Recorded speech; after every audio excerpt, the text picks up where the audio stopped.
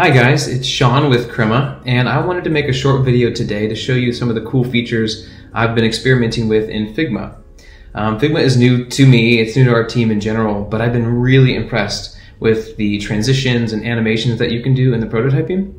So what I want to do today is show you something I've been experimenting with, which is a slider. So we're going to make a realistic slider in Figma. I've been so impressed with just the prototyping that you can do that goes far beyond anything you can do inside Sketch plus Envision. So I often find myself thinking, man, I wonder if you can do this transition in Figma. I was like continuously pleasantly surprised that a lot of the stuff I threw at it could be done. Now, at this point, I shouldn't be surprised because it is so powerful that a lot of the stuff I think of is pretty easy to do inside the prototyping, and it's oftentimes exactly like you think it should happen. So what I have here is a little demo that I can show of sort of this stylized slider. You'll see I have 4 frames here.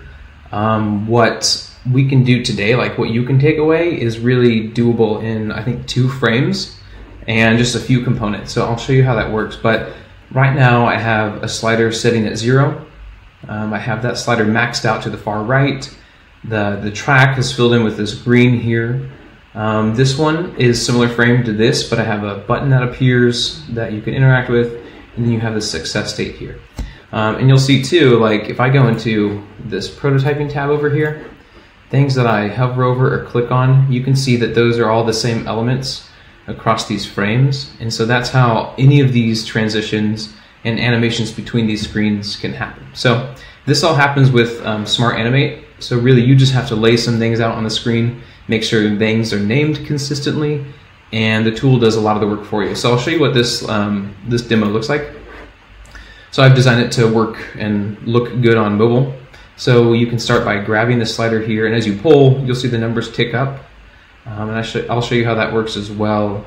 That's another frame that's moving vertically while the slider is moving horizontally. So that's that, and as soon as it locks into place there's a delayed response to the button it appears. You click on that and it kind of has this animated success screen. So that's what I've done to kind of illustrate how that works. But again, what you can do and making a realistic slider can really happen in just a couple frames. So right now I just hit F, shortcut for frame. And frames in Figma, as I've learned, are incredibly flexible. They're like groups, but you can add constraints to them. But they're also a lot like artboards. So I'm just going to zoom in here. So I've made a frame, and I'm going to make this really big and ugly and super contrasty just so you can see what's actually happening here. But basically, I'm going to draw a rectangle. Again, this is like way chunkier than you'd ever want something like this. And so I'll go ahead and place it in the center of the screen here, in the center of the frame. So that's our track. That's the default state of the track. You can select it and hit Command D. I'm on Mac, so another cool thing about Figma is that it's system agnostic. So the commands, the shortcuts would be something similar but different keys on Windows. But basically I've just duplicated that shape of that track. I'm going to color it that green that I was using. But then I'm going to shorten it down to a single pixel. So you can grab this and shrink it down, but it will be left aligned. So if you just come over here and hit 1, it'll shrink down to that size. So the reason I'm doing this is because you'll see that it transitions from this this really like almost empty state here to that full green bar. So I'll show you how that works. And then for our slider, I'm hitting O for a circle here. And we'll make that big and fat too. And I'll color that the same green as we had. You can even do like a drop shadow or something to show that it's interactive. So I'm just going to line that up with this, with that track there, and bring it to the far right, and line it up there as well. So this is the first frame, and you'll see that this is really everything you need to make a realistic slider. So I'm just going to select that frame. You have all the elements here that you need. So that filled in bar, that's 1 pixel now, wide, will be on top of the track, and obviously the little handle will be on top of all of that. So I'm going to hold Command or Option Shift and drag that frame out because we want everything to effectively be the same. As long as it's named the same, so ellipse 2, ellipse 2, rectangle 7, rectangle 7. Actually, for posterity, we could do something like this, so that These are explicitly different. Rectangle 7 was repeated, so I don't know how that would animate. So that's our fill shape. So if I had done this previously, you wouldn't have to rename things twice. But as it is, I will do this real quickly. Cool. Frame names don't really matter at this point as long as the components or the shapes are named something unique and consistent. So basically we're just going to replace this and drag that to the far side.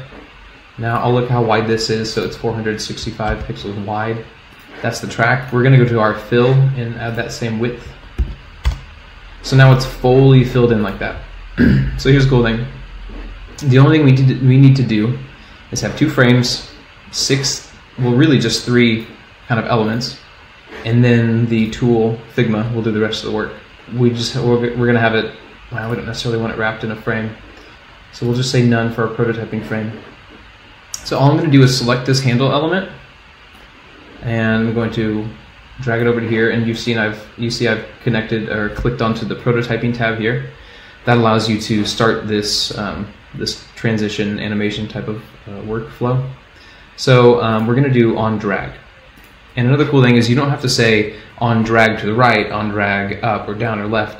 It's going to interpret that for us. So on drag, we're going to transition from this frame to this frame. And as long as Smart Animate is selected, that's all you're going to have to do to make this realistic slider go from left to right. Now if we want it going back the other way, we're just going to repeat this process. Click on the handle here, drag it and say go to this frame. On drag, we want to navigate to frame 1 using Smart Animate. So because I already have a prototype clicked up here, I'm going to drag this little play arrow over to our new frame. That way, when I hit the play button, this prototyping tab will change. So we're here now, and so I'll click on this, and you'll see that as we drag it, that bar is filling in, and it gets locked over to the right side here. And because I've clicked it up to go the other way, it does the very same thing. So the fill goes away, just leaves the gray track for you there.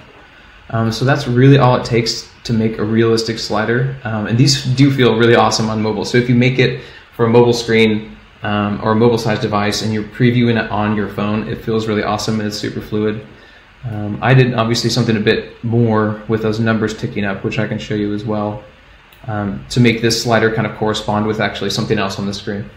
So that's all it takes to make a realistic slider. So what's happening is that, again, Figma is taking all of the elements and doing the work for you. But the reason we had a 1 pixel fill down here and not something transparent is because if it was transparent, like a 0% opacity to 100%, you'd see that fade in. But I've kept it 100% opaque and 1 pixel. So that line grows, you would see it behind this handle shape there, that line is actually growing to fill that shape. So I think that was really cool when I first thought of like, hey, I wonder if Figma can do this. It happened exactly like this with just 3 shapes and a couple ClickUps in the prototype, and it worked really well. So I was really happy about that. To do what I did with those numbers, I can show you that all that is another frame that I've got some numbers in, and I'm moving that frame from the top of the frame and I'm sliding it all the way to the top. So I'll go and show you how that looks. So we can go ahead and start typing. I'm going to do something similar where I'm just going like 100 to 500 maybe. So we can blow this up again so it's like really obvious what we're doing. Cool. And I'm going to go ahead and, yep, cool, center that. So I can just click on it and hold Option and drag that off. And that's going to let me take that shape and go down. Now we're not super concerned about where it's laying right now. We'll make sure those are evenly spaced. And then from there we can do Command D, and that will replicate what I've just done there. Now you can see that it's going off the frame here. It's because I've had this clip there. We're actually going to use something like this, where we're going to clip the content. But basically we want to select all the numbers that we've got there, and hit Command Option G. So that's going to group it, but it will group it into a frame, which is what we need here because we need to crop that, what's happening inside there, and we'll make it scrollable. A group is not as flexible. We'll go ahead and renumber this real quickly.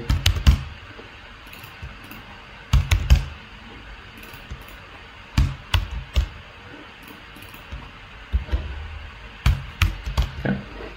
So all those are numbered now. We can go ahead and click on the whole frame layer over here, and basically I can drag this up.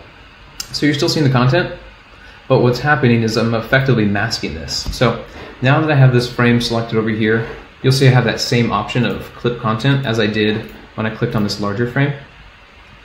Because I'm going to clip the content at the smaller scale, I don't necessarily have to have the frame, the main frame as clipping, so I can just leave that one unchecked.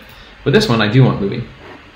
And what that allows me to do is effectively select everything inside there and move it around, and that mask stays. So you're not masking it, you're using the frame to effectively mask it, but you're not using the tool mask. So that's gonna let us achieve that sort of that vertical shifting as we go from one slider to the other.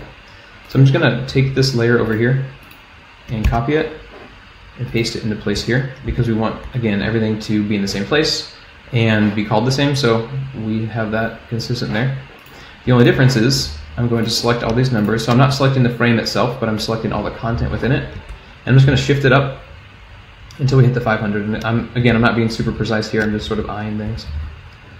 And again, this is going to do all the work for us. So we said from this screen to this screen, it's going to scroll all the way from 100 to 500.